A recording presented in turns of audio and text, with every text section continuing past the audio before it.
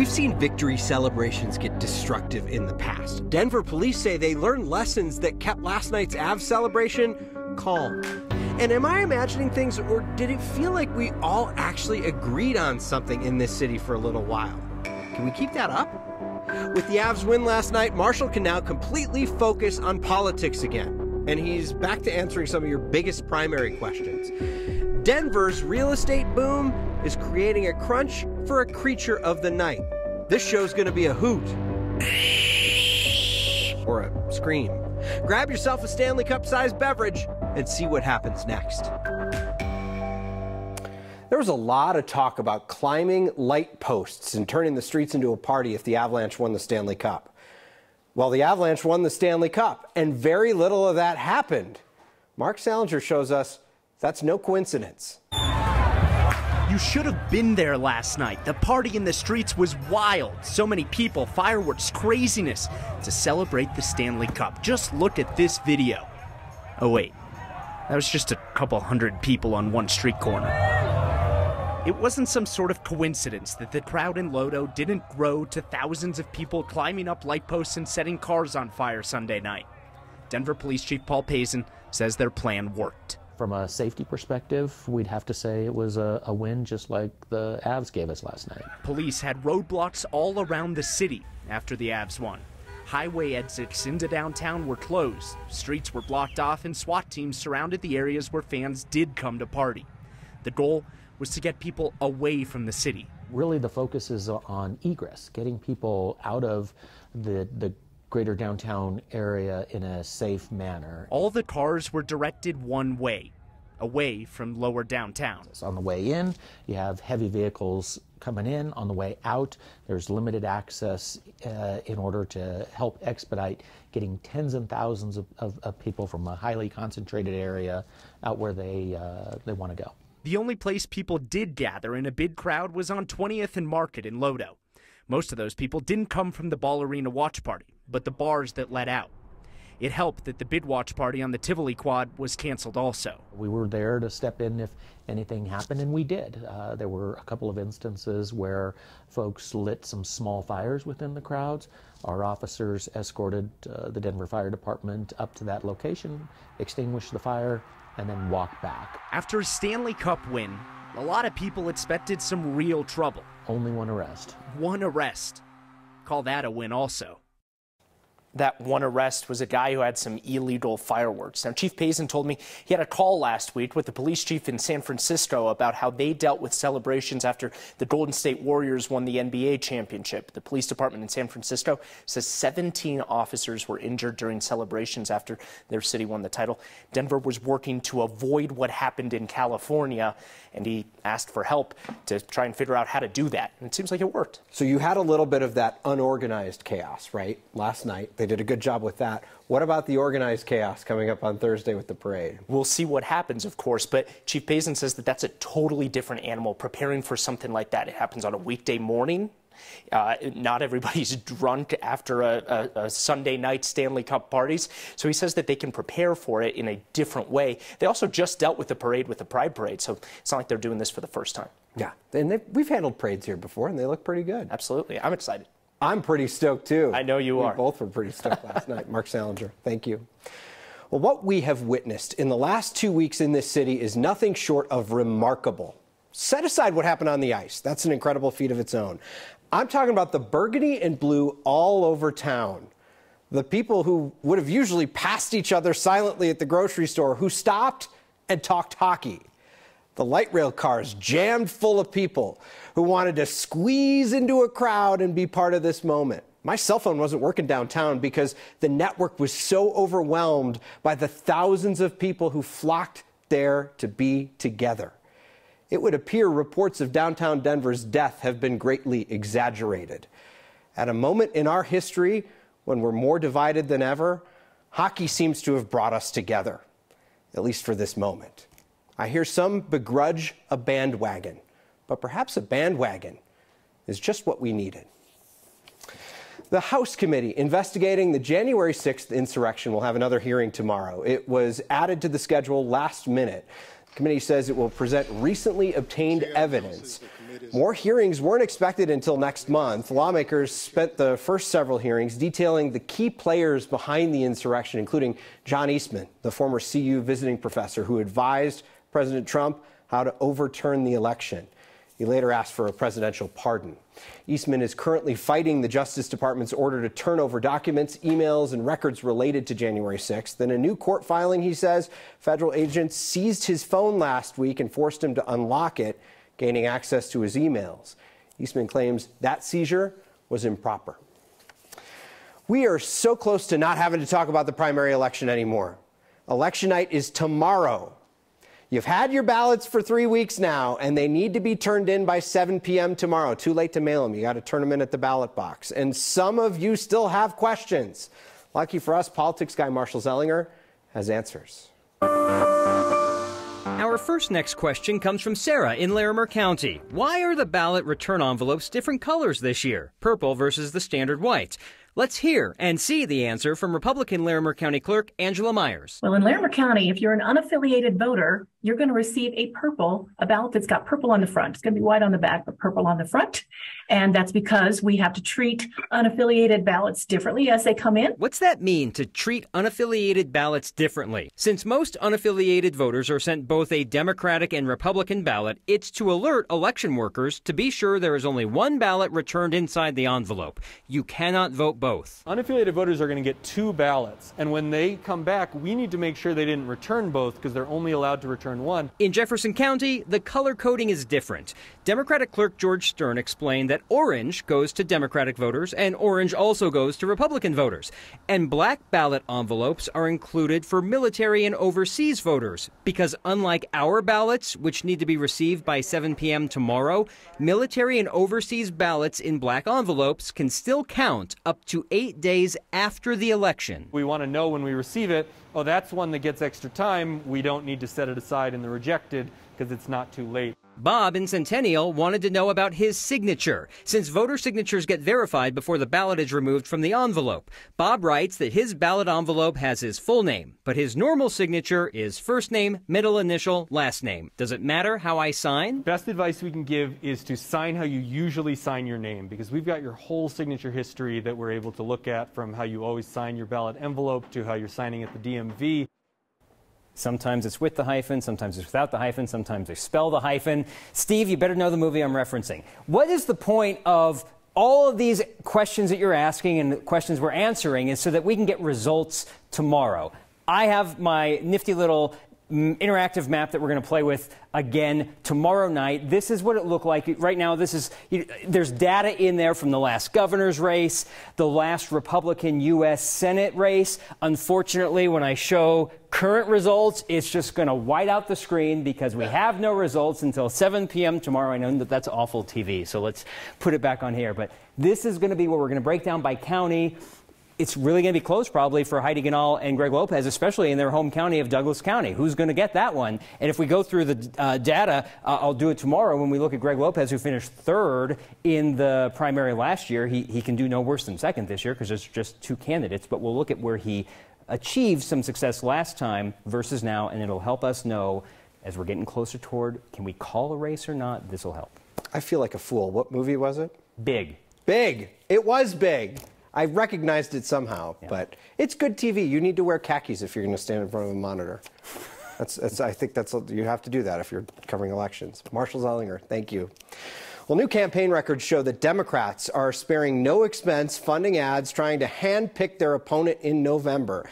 We've talked about this ad a few times. It's about Republican gubernatorial candidate Greg Lopez, calling him too conservative for Colorado. It is paid for by Democrats who want Republican voters to pick Lopez, thinking he'll be an easier candidate to beat in November.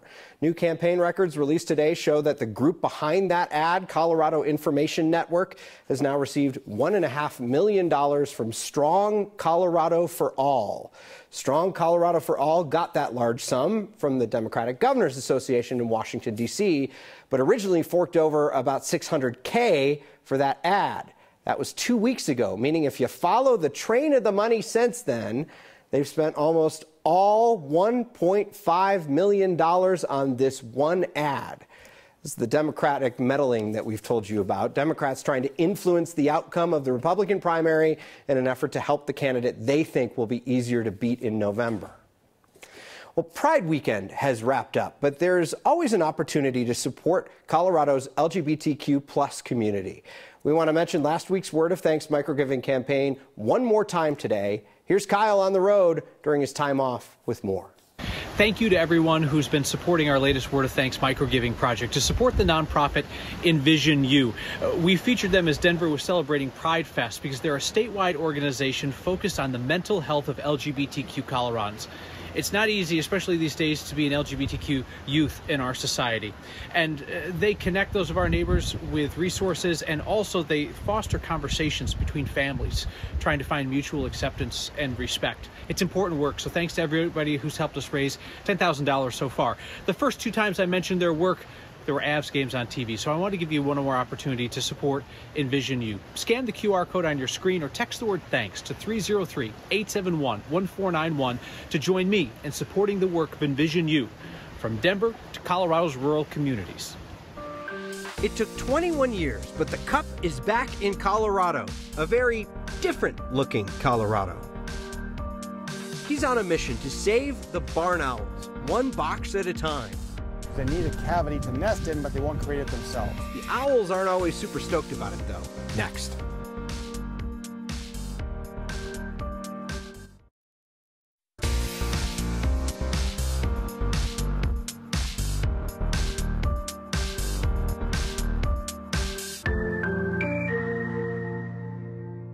"21 years will bring about some change. 21 years between Stanley Cup wins for the Avalanche? That's no exception. The Avalanche won the Cup at home on June 9th, 2001, in a very different looking Colorado. Back then, Ball Arena was Pepsi Center. Empower Field, Sports Authority Field, Broncos Stadium, Mile High saga, that hadn't even started. 2001 was just the start of the Invesco Field era. In 2001, we were just a couple of years removed from back-to-back Broncos Super Bowl wins and about 15 years away from the next one. Colorado's population was closer to 4.3 million. As of 2020, it's pushed past 5.7 mil. And in the spirit of the primaries tomorrow, 2001 was the last time Colorado had a Republican governor. Republican Bill Owens was at the helm. Ice cream trucks may ride again in Aurora. It'll require an act of city council, though. We told you back in April about the decades-old municipal code banning the sale of frozen dairy products, candy, or gum from a vehicle on the street in Aurora. You can't use music or bells and whistles to attract any attention either.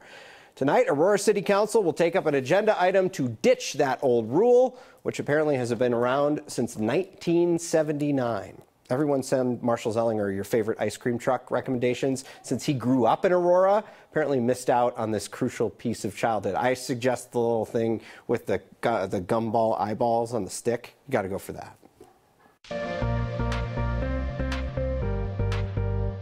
I'm not picky. I'll take it all, right? And what a perfect day. A warm summer day to have some ice cream. Certainly, we are also looking at some summer storms in and around the mountains through the foothills. This is our camera in Fort Collins looking off to the west, and you can see kind of those dark, daunting skies. Might find a couple of quick showers for us this afternoon through this evening. Otherwise, it's gorgeous across downtown Denver on a Monday evening. Bright blue skies. But again, most of the action positioned up into the high country right there around the Continental Divide. You will notice a few isolated storms just barely starting to roll off the foothills, potentially impacting the I-25 corridor. They'll bring us, again, a quick little round of rain, some gusty winds, a little bit of lightning, and then they're out of here.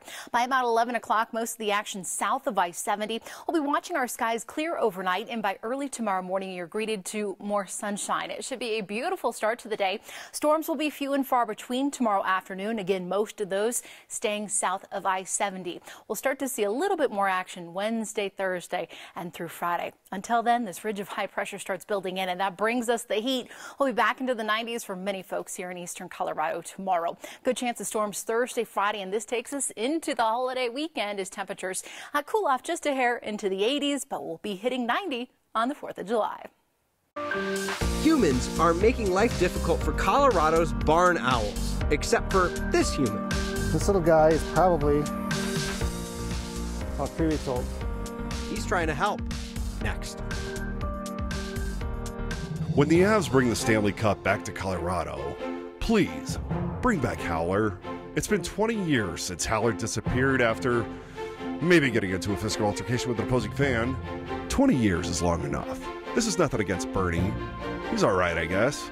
But Howler the Yeti was unique. Other pro sports teams have two mascots, like the Cleveland Browns. So the Avs could be the first good pro sports team with two mascots. Please, bring Howler home. Pay for the committee to make Kyle Clark wear the Howler costume for the Avs parade. There's something barn owls and people have in common. They like building homes in the same places.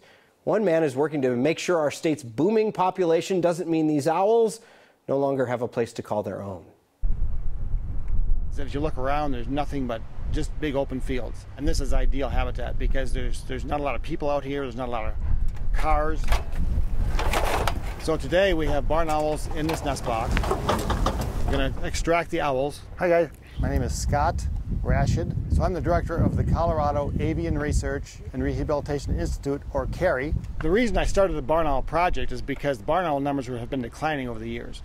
They're declining due to loss of habitat, loss of nesting sites, disease, and predation. I know, this is horrible being a little bird like this. They need a cavity to nest in, but they won't create it themselves. Cute little guy. So I've created these large structures for the barn owls. So we're actually south of Platteville. We're partnering with Occidental Oil Company. This is a property where we have some oil and gas development that we actually own the surface. There were a lot of derelict turkey barns, and so as part of our due diligence there, we discovered a lot of barn owls living in them. And through that, we reached out to Colorado Parks and Wildlife, and they set us up with Scott. Just want to get this little guy. He's a little scared. And we were able to not only take down those turkey barns and restore that habitat, but also put in some alternative nesting sites. This is an adult barn owl that banded actually as an adult, and she's in this box still. This is pretty exciting. And they are about as soft as they look. The goal of the project is to increase barn owl numbers because they're declining so badly in Colorado because the habitat's being destroyed due to housing development. And so if I can help the owls by putting up nest boxes in great habitat for them, then the barn owls will start to grow and thrive, and we'll have a decent barn owl population again. Scott says anywhere from 50 to 70 owls hatch in his boxes every year. He also has a similar program trying to save Colorado's American kestrel population. We're back with your feedback next.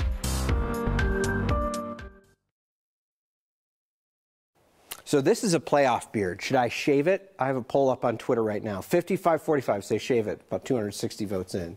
Seth writes in tonight to say the Avs don't want to admit the truth. They lost the Howler costume. There's a good chance. And this comment from John. My first memories of hockey were staying up into triple OT with my dad, watching the Avs and Red Wings back in the 90s. My dad passed away in 2011. It was an emotional moment last night. Wish he were here to celebrate this. He's celebrating with you, John. I think we're all celebrating. Cheers. Go Avs. We found a way. We'll see you next time.